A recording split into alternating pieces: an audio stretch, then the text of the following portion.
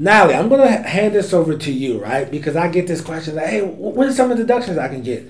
And I can't answer this question because I'm not a tax professional, so I don't know them because I just hired someone like you because that's your specialized knowledge and that's what you do.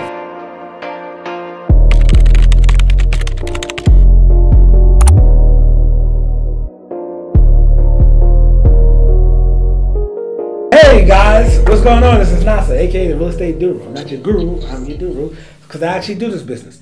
Today I'm back again with Natalie Kalaji from colotax.com. She can be found on Bigger Pockets. She is a tax strategist helping us with frequently asked questions that I somehow get on my Instagram, which is IG Real Estate Doru. We're going to go over the top 10 real estate investing deductions of 2019. Natalie, I'm going to hand this over to you, right? Because I get this question like, hey, what are some of the deductions I can get?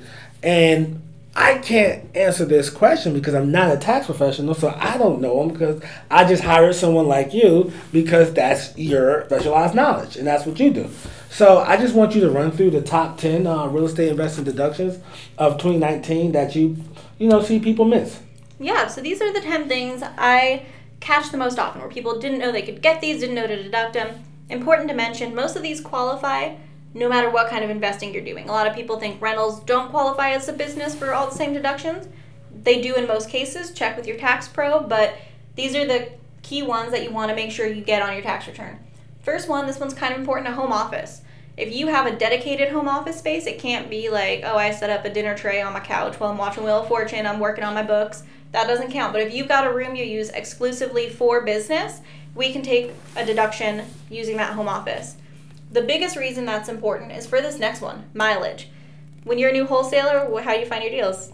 You drive for dollars. Yeah. You get all those miles racked up. So the reason the home office is important is because normally, if you're going from your house to something business related, that's not deductible. That's commuting, same as going to work. They don't let you. Okay. So if you have an office at your home and now you're going to look at properties, you're going from work to work.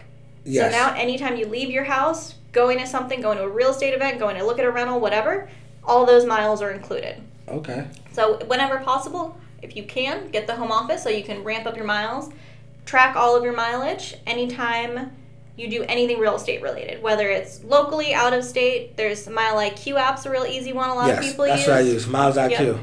And just keep track of them, and that racks up. It's 57. They might have raised it to 58 cents a mile for 2019. So if you drive 20,000 miles, that's 10 grand. The next one I see people miss a lot, your personal cell phone and internet. So even if you don't have a separate phone for real estate, if you're using your phone, IRS says we can take a portion of that. So normally 50 to 70% of your use we can deduct. So depending on, kind of how big your business is, look at a few things. But make sure you mention that at year end to your accountant. Hey, I use my phone and internet. I run my business from my smartphone.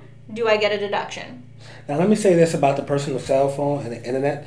Believe it or not, guys, my first few years in business, I did not know that. I read a book pertaining to real estate taxes about 3 or 4 years ago, and the person mentioned the cell phone.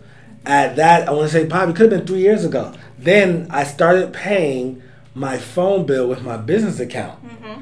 Yeah, because I didn't know that. And the internet thing, I started doing the same thing with my internet. I didn't know that. I totally missed the ball on that my first few years in the business.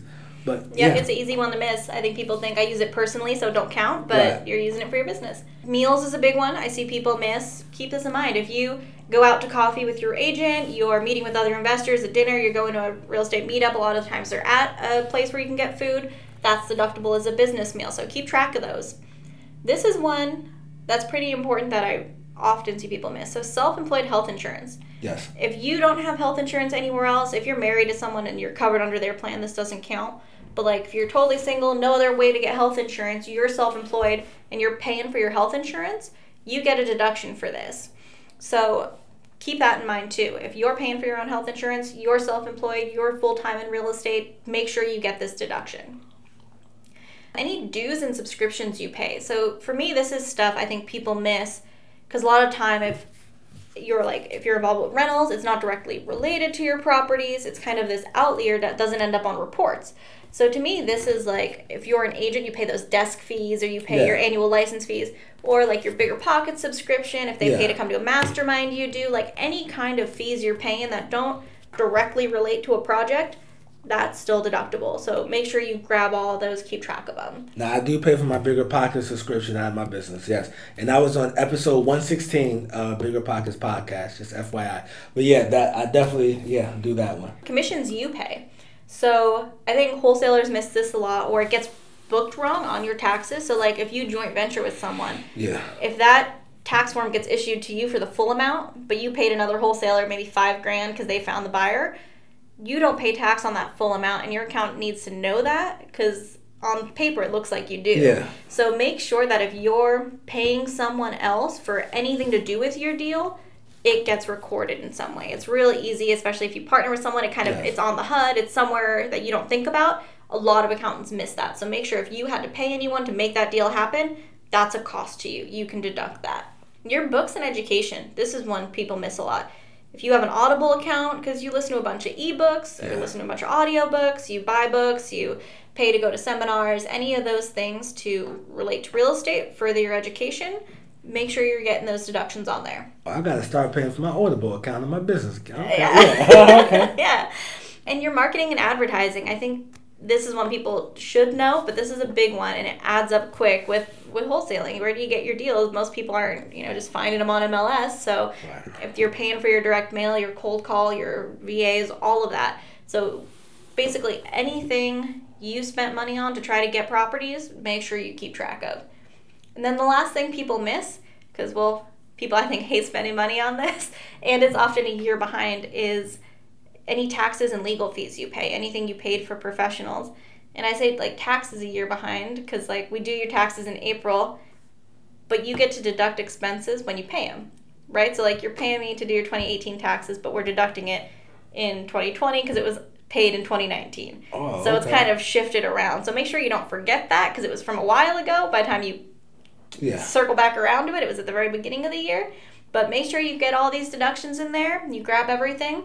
The key thing to remember is if it was something that you wouldn't have paid for if you weren't doing real estate, write it down. It's always better to ask your accountant and double check than to leave stuff off, because we don't have crystal balls. So make sure. If somebody hired a tax strategist and they wasn't sure about what they can write off, they can shoot their tax strategist an email.